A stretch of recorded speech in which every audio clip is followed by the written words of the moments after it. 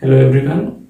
Today we are going to project a cylinder in two positions. First, when the cylinder is resting on its base on HP, it means standing on HP. Second, when the same is lying on HP or resting on generator on HP. So let's take the problem. Draw the isometric projection of a cylinder of height 75 mm and diameter of 50 mm when it is first resting on its base on HP, keeping axis parallel to VP. Second, lying on the HP, keeping its axis parallel to both HP and VP. Now, as you can see, it's a cylinder. Say the base diameter here is 50 mm and the height is 75. So in first case it is resting on its base on HP, keeping its axis parallel to VP. So in first case the cylinder is resting on its base is contained by HP, or the cylinder is resting on its base, or you can say that the cylinder is standing upright on the ground. So this is the position, and for this position axis from the first center to the second center, from the top circular center to the bottom circular center, axis is parallel to VP and perpendicular to HP. So for the first case, first we have to draw the base, circular base here along horizontal plane along first and second isoaxis. Then we'll extend generators parallel to third isoaxis or vertical axis. Last, we'll project the top base. So starting from its bottom base. Now we know that for every geometry we have to draw some helping figure or helping geometry. But here for a circle we know that the helping geometry will be a square of same size equals to the dia of the circle. So for a diameter of 50 mm, the size of square, helping square, will be 50. So simply we have to mark ISO 50 along first isoaxis, ISO 50 along second isoaxis, and please use isometric scale for taking ISO length or for converted length. So this is ISO 50 and ISO 50. Next, we have to draw lines from these 2 points parallel to first and second isoaxis. So from the first isoaxis and from the second isoaxis parallel to first isoaxis and then parallel to second isoaxis.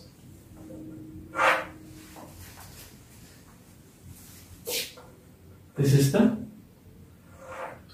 helping figure of the base or helping square. Now we know that for 4 center method we have to mark all 4 midpoints of the square. Now why we are using 4 center method? Because 4 center method is the best method for projecting a circle. So using 4 center method, first we have to mark all 4 midpoints, then next we have to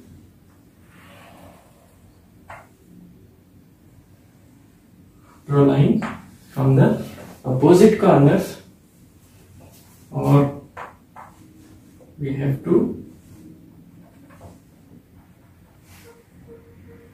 draw diagonal which is larger in size. So here 2 diagonals are there. This one is larger, this one is shorter. So drawing larger diagonal. Next, from midpoint to corner, drawing lines from midpoint of the side to the opposite corner. Midpoint to opposite corner,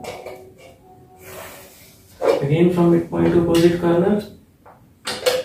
And for the last side, midpoint to opposite corner. Common intersection point 1 and 2. These 2 points are the center of rotation. Now starting final outlining. From this as center, this is your first center. From this as center, this much as radius. We have to draw first part, first sector of the ellipse. Second, this is the second center. From second center, this will be the radius, second radius. From this point to this point, again,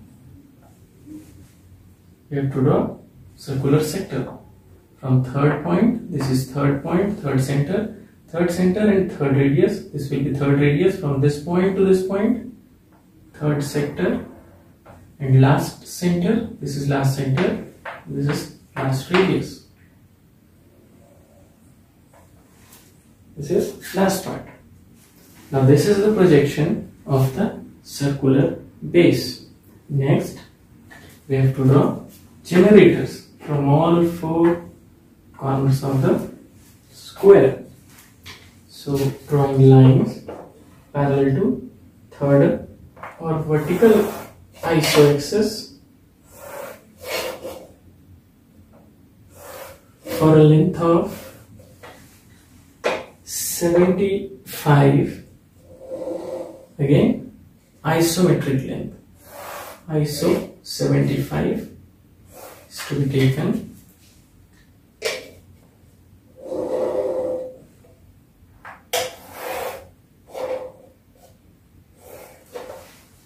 So ISO 75 is, say this is ISO 75.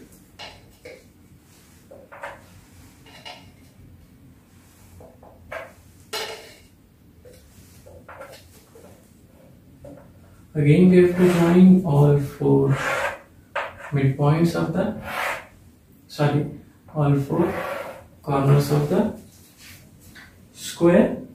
Again, repeating process.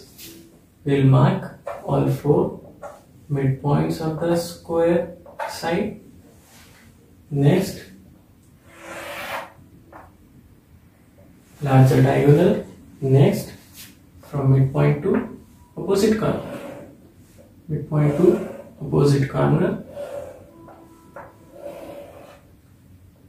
And we'll get the center, first center, second center, third center and fourth center. Now this is my first center. From first center and first radius, first sector, from second center and second radius, from third center, third radius, and from fourth center, fourth radius. Now we have to show the outline or visible sides and portion of the cylinder. Upper base is completely visible, so showing complete ellipse. Now for the lower base, only frontal part will be visible. So drawing generator first from the point of intersection of curved portion and diagonal. This is the point and this is corresponding point.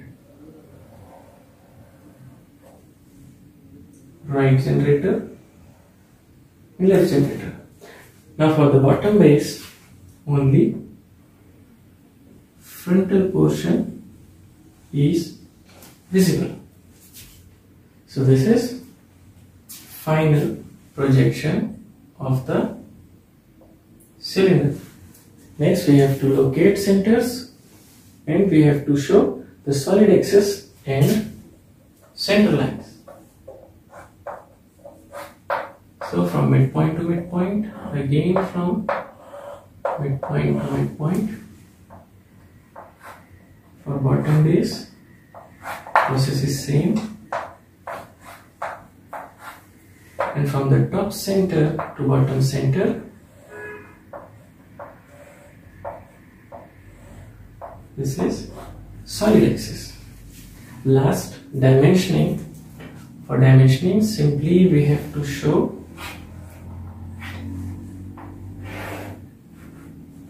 the diameter. Diameter is 50, dia 50, and height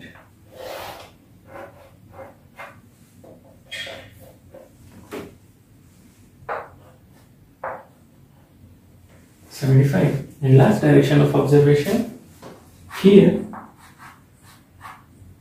both directions, left oriented and right oriented, both are correct. So this is final figure, this is final answer for the cylinder which is resting on its base on the ground or on HP, keeping its axis parallel to VP. Now in the next part, the same cylinder is lying on HP. Cylinder is lying on HP like this, or the cylinder is resting on its generator on HP. So both ends are circular base. So for the second part, we have to start from its base again, but this time base is vertical. So first we have to project the helping figure, helping square of the base here in vertical position, and generator along first isoaxis. Then we have to project second base, and then process is same. So starting from the first base, this is first point, marking line or marking ends of the first base side, which is 50, isometric 50 we have to take. So this is iso 50. Next, drawing line parallel to third or vertical isoaxis. Again length is same, iso 50. And from these 2 points we have to draw lines parallel to first and third isoaxis. Parallel to parallel to second and third isoaxis. So from this point parallel to vertical axis, and from this point parallel to second isoaxis.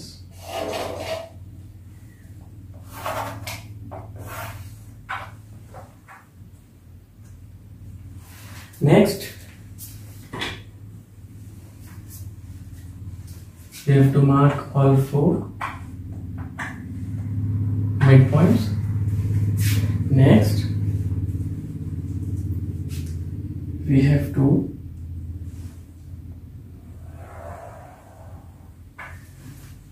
join opposite corners.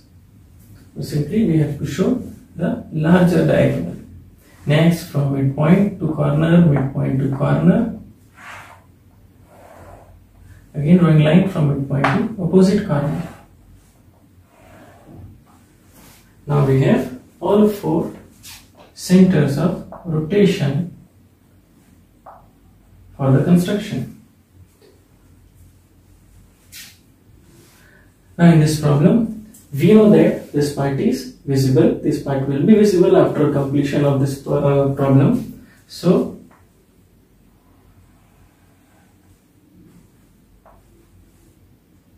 from the beginning, you can use the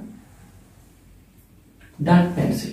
So from first center, this is first center, this will be the radius, first part. From second center, this is second radius, second part. From third radius, from third center, this is third radius. And from last center, fourth center, this will be the radius, corresponding radius. So this is first base or left base. Next, we have to mark the length of the generator or axis along first isoaxis, which is 75. So from this point, we have to mark 75. Then we have to draw lines parallel to first isoaxis from all corners. So from the first isoaxis, draw a line parallel to first isoaxis.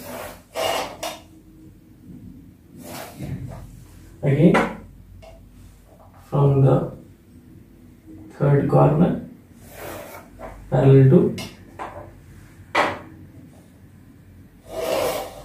first iso-axis, and from the last corner again parallel to first iso-axis.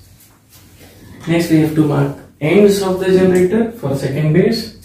From this point the length is 75, again from this point length is or height is 75. So simply extending this line or drawing line parallel to vertical axis, we will get the second center. Next, from this point the distance or the length is 75. Also line is parallel to second iso-axis, so this will be the third point. And finally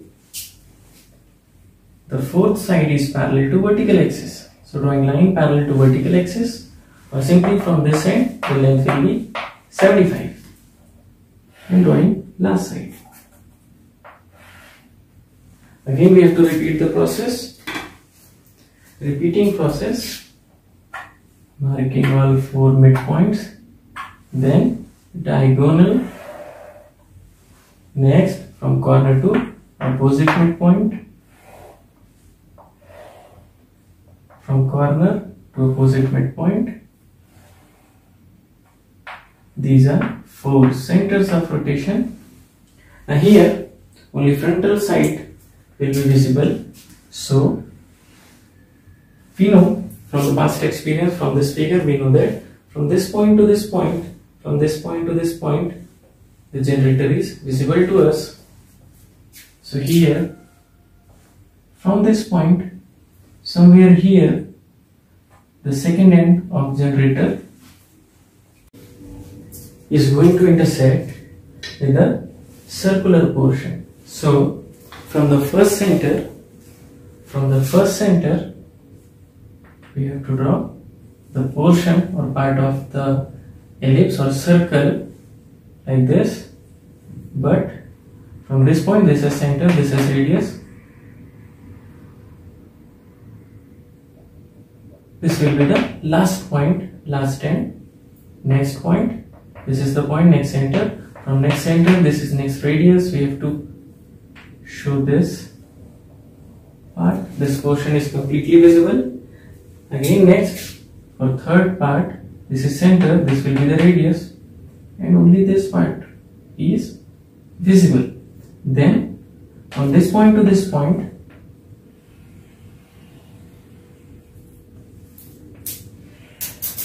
we have the generator like this. Now dimensioning for the diameter, we'll extend these 2 points and the diameter is 50 here. Generator, for generator, okay, here we have to show the center also. So from all 4 midpoints we have to draw lines parallel to first end, second or first end, third iso-axis. So drawing lines from these 2 midpoints and then vertically again here from this point to this point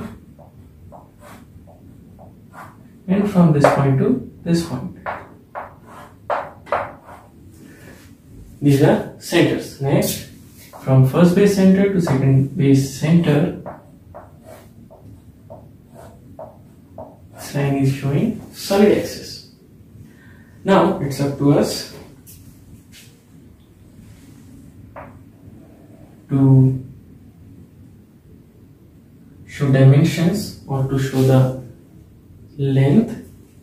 First option is we can extend these center lines. Second, also the height is same, so we can also extend these ends and then dimensioning line parallel to iso-axis. And last direction of observation for this problem, this will be the direction of observation. Now for the same problem, if the cylinder is lying on HP, keeping its axis parallel to both HP and VP. In place of parallel to both HP and VP, the axis is parallel to, say, the axis is parallel to HP and perpendicular to VP, then this will be the final position. So we are observing from this direction, we will observe the circular part or circular portion of the cylinder. So this will be the direction, and for that problem only direction of observation we have to change. So for this direction of observation, the same solid, the same cylinder is resting or is lying on HP, and we are observing from this side, so the axis is perpendicular to VP and parallel to HP. And for this direction of observation, the axis is parallel to both HP and VP. Now I will request you to please solve both the problems in your sheet, and please try to understand the basic concept of projection for cylinder which is resting on its base or is lying on the ground. Thank you.